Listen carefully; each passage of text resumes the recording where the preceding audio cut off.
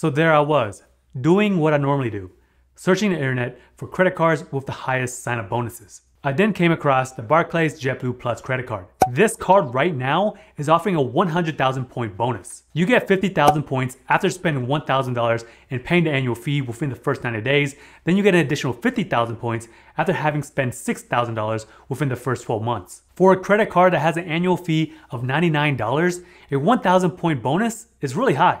JetBlue is considered a budget airline. I've flown my fair share of comparable airlines such as Frontier or Spirit, but none of them even compares. The planes are generally really nice and they give you unlimited free snacks and drinks.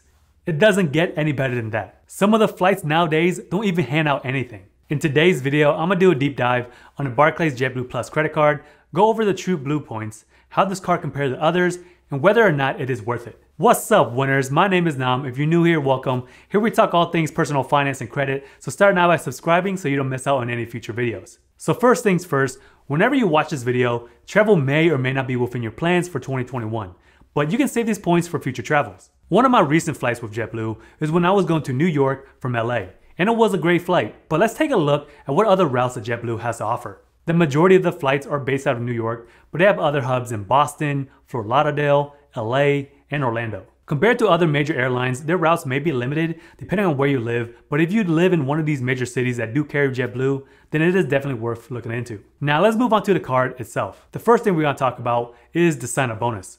If you spend $1,000, right off the bat, you're gonna get 50,000 JetBlue points. After you spend $6,000 within the first 12 months, you're gonna get another 50,000 points, making it a total of 100,000 Trueblue points. The problem with points and miles is that it can vary depending on how you use them. It's kind of one of those annoying things with the point system. So let me give you a real life example of how much your points can actually be worth. So now let's just say that you want to book a round trip flight from LA to New York. So for my departing flight, if I were to just to take the Blue Basic, it will cost me $99. So for the return flight from New York, it will cost exactly the same. Now let's take a look at the same trip using your points. As you can see here, we can save some money going to Newark, but we want to go straight to New York, so it's going to cost us 8,700 points with $5.60 of taxes and fees. So to get the true value of how much these points will be worth, I would take $99 minus $5.60, then divide by 8,700 points.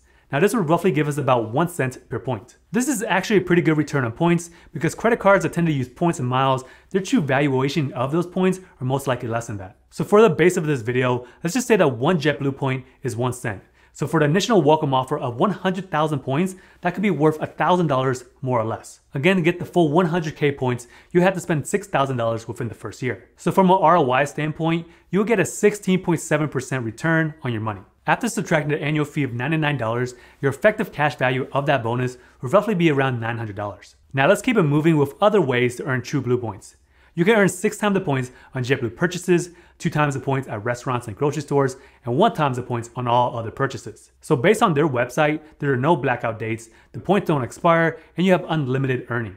And also on the topic of points, you can earn 5,000 points every anniversary year. So if each point is worth 1 cent, this could be $50 that reduce your annual fee of $99. So effectively, after your first year, moving forward, essentially you're just paying $49 per year for this card. Now let's talk about some of the other perks that go along with this card. You get 50% off in-flight purchases, there's no foreign transaction fees, and there's zero fraud liability. But one of my favorite benefits about this card is that you can get your first check bag for free up to 3 travel companions on the same reservation. In addition, if you are a big spender, you can get an automatic mosaic status after spending $50,000 within the first calendar year. This is just JetBlue's version of the Premium Flyers Club, where you get extra perks, discounts, and credits if you are eligible. Also with this card, when you use your Trueblue points on JetBlue flights, you can get additional 10% back on those points. So actually, I did not take that into consideration previously. So now let's recalculate the value of your points. So in our original calculation, instead of dividing by 8,700 points, we would divide it by 7,830. With a 10% reimbursement, based off this calculation, you'd roughly get around 1.2 cents per point. So actually that 100 point bonus can actually be worth up to $1,200, so that's one hell of a steal compared to an annual fee of $99. There are not that many credit cards out there that do offer that high of a welcome offer. The only thing that comes close to this is the Chase Inc. Business Preferred Card, which gives you $1,250 of Chase Ultimate Reward points after you spend $15,000 within the first 3 months. So back on the perks of this card, since this is the World MasterCard, you get all the perks and benefits that come along with MasterCards. So a few of them that do stand out is trip delay protection, trip cancellation coverage, cell phone insurance, free ShopRunner membership, and price protection. Another perk that this card does give you is Lyft credits. If you take 5 rides in a month, you will get a $10 credit.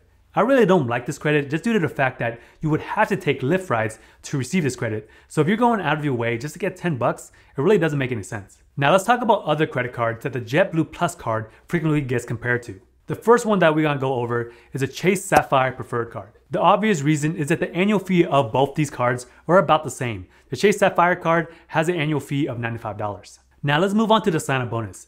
At the making of this video, you can receive 60,000 bonus points after you spend $4,000 within the first 3 months. If you were to redeem this for travel through the Chase Ultimate Rewards portal, your points can be worth up to $750. But if you were to take it just for cash back, then it would just be worth $600. So from an ROI standpoint, this roughly comes out to be around 18.8%. Another perk with Chase cards is if you have other Chase cards that earns Ultimate Reward points, you can always transfer those points and get a 25% boost as well. In addition to this card, you also get 2 times the points on restaurants and travel, and also 1 times the points on everything else. The rewards here are really not all that great given that it is a travel card. It is very comparable to JetBlue since you do get 2 times the points at restaurants and groceries, but you do get 6 times the points if you were to use it on JetBlue purchases. Now moving on to our next card, this will be the Capital One Venture Rewards credit card. With this card, there's an annual fee of $95, and after you spend $3,000 within the first 3 months, you get 60,000 miles. This is about $600 worth of travel, so from an ROI standpoint, this is roughly around 20%, which is higher than both the Chase card and the JetBlue card. The thing about Venture Miles is that you get the most value when you do book it for travel.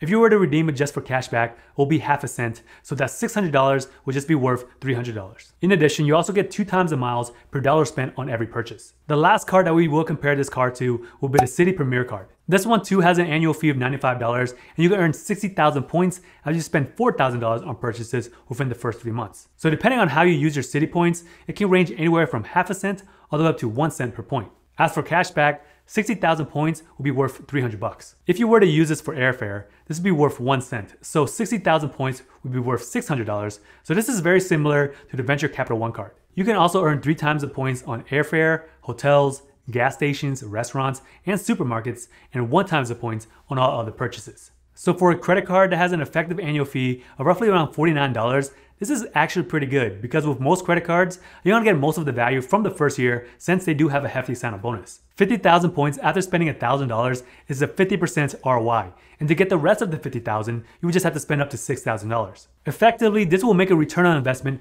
at around 16.7%, which is kind of low compared to the other credit cards out there, but even if you were just to take the $1,000 spend, this card is still worth it. You do get some extra value from this card since you do get a free check bag and a 10% redemption on JetBlue flights, so this could be a good option if you do fly with JetBlue quite often. But if you don't live near an airport that has JetBlue, then this card really has little value to you unless you want to transfer those points to a different type of cards. Even after the first year, if you don't see that much value from this card, then you can always go ahead and downgrade to the no annual fee JetBlue card. So before I wrap things up, if you guys want some free stocks, one with Robinhood and 4 with Rebull, I got affiliate links down in the description if you guys want to support the channel. I'll see you guys in my next videos.